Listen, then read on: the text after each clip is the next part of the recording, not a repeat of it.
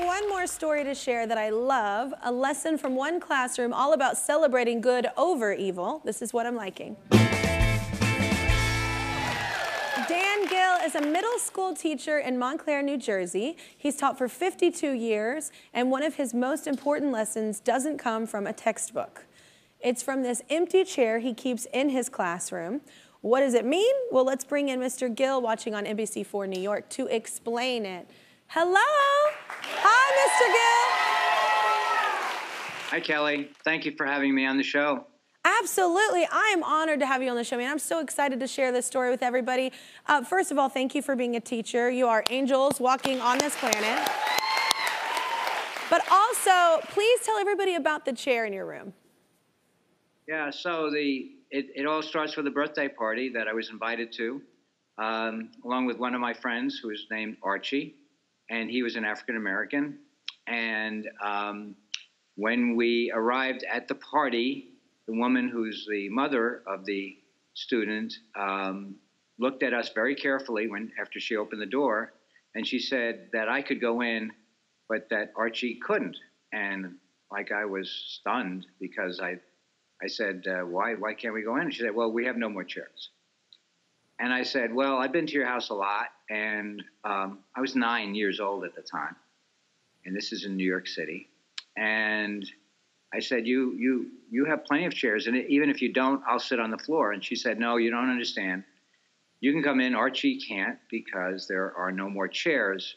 At that moment, like, I understood, what the code words meant, and I felt so bad. And to see one of my good friends humiliated, and this was an apartment house. We went down the elevator, 7 floors down, and big tears were welling up in our eyes.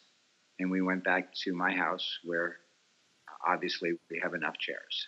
Oh, man, I love that. Do you explain to your students why that chair is there in your classroom? Do you tell them that story? Because it's so important.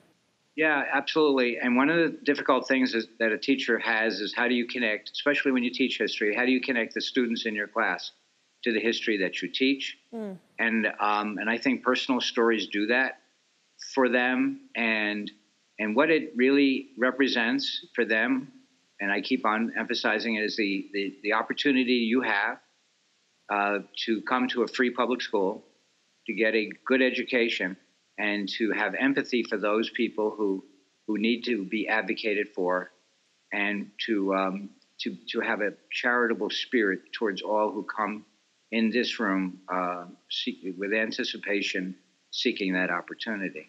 Yeah. And that.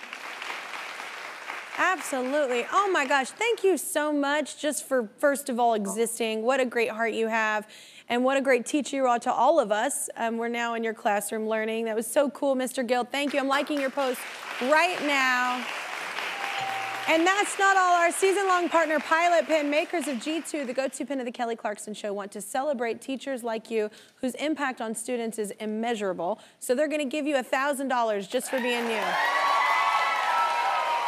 That's great. My students will love it.